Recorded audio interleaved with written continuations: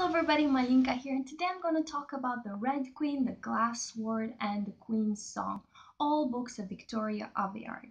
I promise no spoilers, I just want to share some impressions with you because in my opinion these are really nice books and you could read them and have a good time. So The Red Queen was published in 2015, and some of my favorite booktubers reviewed this book as being quite nice. Then The Glass Sword, the second book in this series, appeared in 2016 February. So I said, okay, I'm going to wait for the second book to come and then I'm going to read them together. And fortunately for me, they were really good. However, there are some aspects that I didn't like as much, so I'm going to talk about them. Again, no spoilers, just general aspects. So the things that I loved was the story, the characters, the world building, and the second book, The Glass Sword, was, in my opinion, much more original, much more well constructed. So The Red Queen, I gave it 3 stars on Goodreads, and The Glass Sword, I gave it 4 stars. The Queen's Song, I think I would have given it 2.5 stars or 3 stars, but I will talk about it as well. So if you don't know the story, just a few pointers. The Red Queen presents a world where there are 2 types of people, the red blood and the silver blood. The red blood are much more commoners, they're workers, they have nothing special, while the silver-blooded have the ability to manipulate the elements of the nature, the fire, the earth, the water, the plants, stuff like that. So they are taking a much higher position in the society, whilst the red bloods are working with their hands and they're sent to war once they're 17. Fortunately, in this world, there's this cute little girl called Mare Barrow, which is a red blood girl, but she discovers she has abilities just like the silvers. So to keep her in check and control and to discover where these powers come from, the silvers take her to the royal court and give her as an engage her to one of the princes, Maven. So there are 2 princes, Cal and Maven, so she gets engaged to Maven. I swear this is not spoilers, it's on the back of the book, and this is the main setting. What I did not enjoy as much was, of course, the connection or the common points with other YA fantasy books.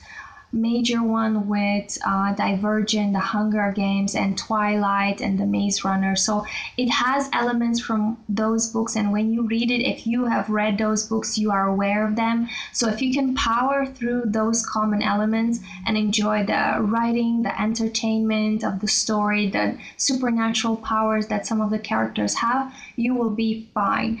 Actually, I'm quite fortunate that I have not read as much YA or fantasy books, because for me, there was some similarities with the books I mentioned before, but otherwise, I mean, pretty original.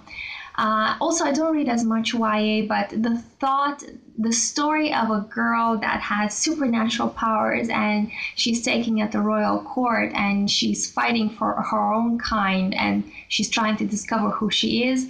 This is already appealing to me, and I could not stop myself from reading it. Okay, this is where Red Queen ends. Glass Sword is the continuation. I enjoyed Glass Sword much more. The world was completely taken 2 notches up. Many more developments happened. I could not even see from far how some of the characters will be developed, such as one of the Prince, Cal, the second Prince, Maven. They are continuously developed, but in a very different direction. The same with Mare. While she was at court, she had her name changed to Morena. Now she's back to being herself, but she's trying to discover her powers, and there is again similarities with other YA, but it's much more original. The plot is much more original, and of course the ending, oh my goodness, it was really good. I noticed around the internet there is this division with Team Cal and Team Maven, but I won't speak about it. I would let you enjoy the book and see for yourself. And the third, of course, the ending of The Glass Sword was absolutely, I could not see it from far, and it was lovely. And then, because I had this desire to read more, give me more of Mayor and the others, So I went ahead and I read Queen Song. This is a prequel of The Red Queen and is the story of Cal's mother, the first Queen Corian, Corian, I don't know for sure to pronounce these names.